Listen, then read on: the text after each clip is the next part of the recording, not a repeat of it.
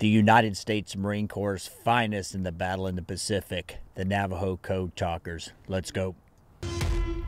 I went to recruiting office in Gallup, New Mexico. I enlisted in the Marine Corps. I went through the boot camp like everybody else. Now, can you imagine back then how hard they were on him? An Indian, isolated if he was from a reservation. You don't have the same interaction as you would in a big city. The Marine Corps boot camp then, obviously social justice warriors weren't allowed. Snowflakes didn't need apply. They were pretty strict. They sent me to a confidential area. I walk in, here's a whole bunch of Navajos.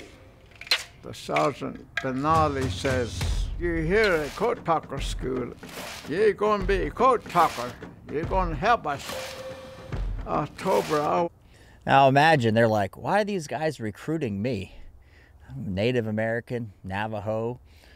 Because the idea in 1942 was a genius idea, which we had used in World War I.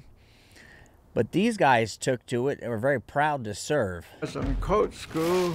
By November, 5th Marine Division activated. By December, I was already assigned out there, combat unit. So finally, we head out overseas. We're going somewhere. They told us we're going to Tokyo. Now, can you imagine, you're from New Mexico, time period, you're not traveling all over the place. Most people didn't then. All of a sudden, you end up in the Marine Corps on a ship in the Pacific Ocean going to Tokyo.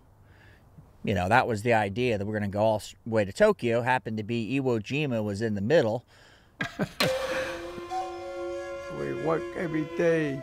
We memorize and send messages as fast as we can.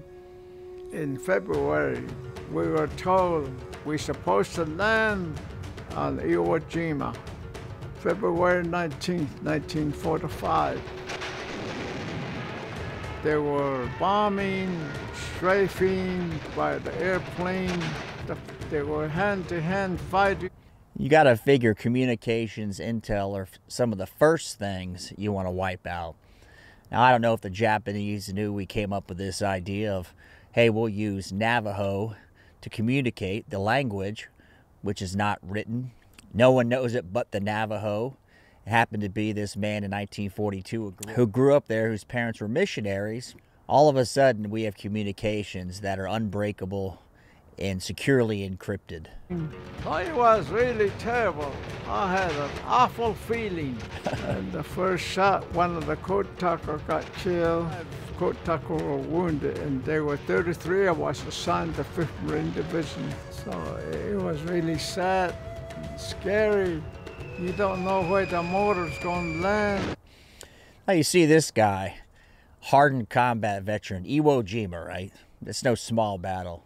He's like, it was scary, you know?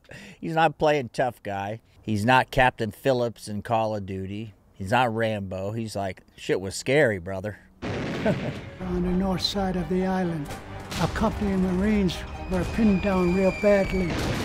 They were being fired upon from 3 different directions. Mortar shells were being dropped down. They were hunkering desperately in their foxhole. Company commander wrote down a message asking for help, handed to a Navajo code talker. This is what the Navajo code talker said. This is the actual message that was sent on Iwo. De pe ana hachi bi dati tahi de na sonse taji kochin sita sa ta asta na ki shush. What does that mean?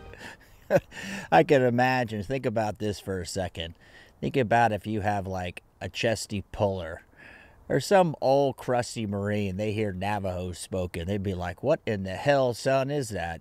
Until they realize what the use of it is, that the Japanese nor anyone else can translate it and steal your comms. I think we need to use the Navajo language maybe today to avoid hackers. We'll end up there. This is what he said in Navajo.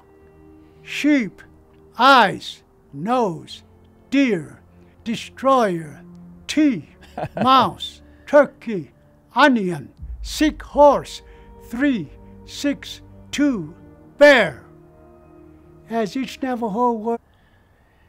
Now, you've all seen legends, right? Where it's like a football play. Omaha will mean something, and maybe each one of these animals means something. Let's take a look, because I find this very intriguing.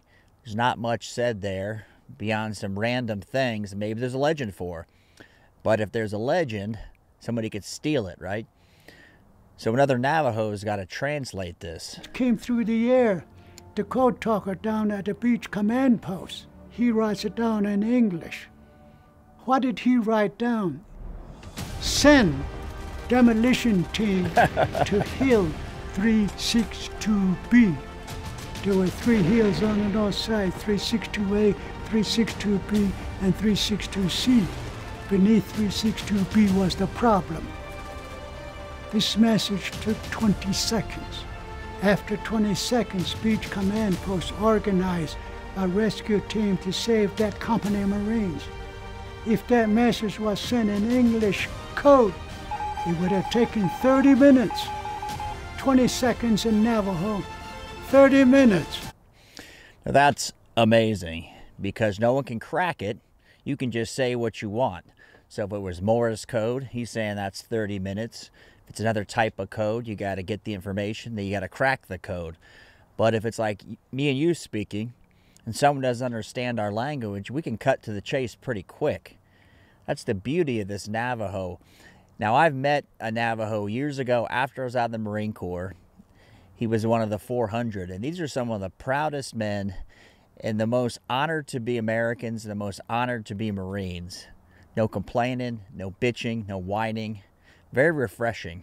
In English code, those guys pinned down on north side didn't have 30 minutes. Just keep low, go in and fix up communication equipment, a radio. We sent close. And the radios in those times weren't like we're used to with the cell phone, the huge antennas for UHF radio. Now, if they were just going from ship to shore, or you had people on the other side of the mountain, you've got a whole litany of problems. Point being, they were a very high visibility target. 800 messages. There were no mistake. That's how we work as a code talker. But you always remember what you did, all the things you went through. You went from place to place on the ship, and there were Japanese submarine, there were suicide. I know I became so sad that nothing had happened to me. I was protected by the Marine. They were protecting us, we're protecting them. I was lucky.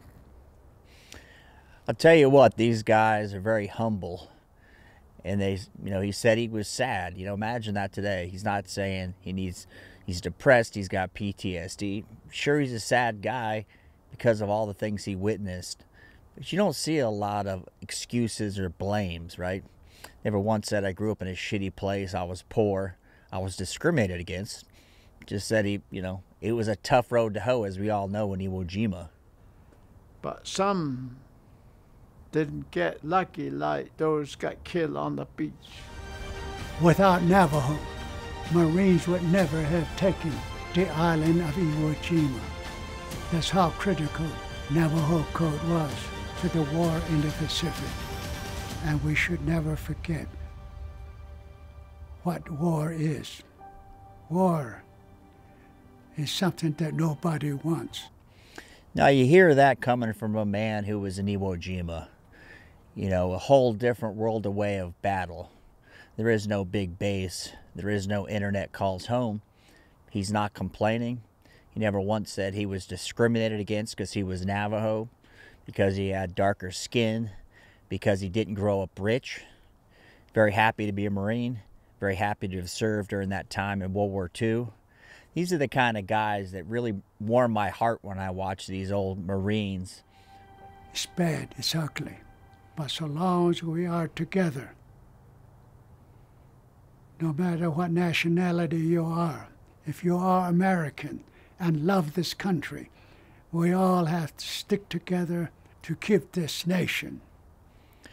I vote for him for president.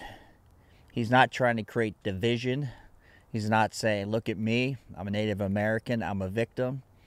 He's not saying I was poor. He's just saying we're all Americans, we need to love this nation. And of all people, he's got a reason to complain, right? He's just proud to have served in Iwo Jima and proud of his people and his Marine Corps. Strong, our freedom and liberty means so much. Meant so much for those who never made it home. So it's up to us now to keep this nation strong and prosperous.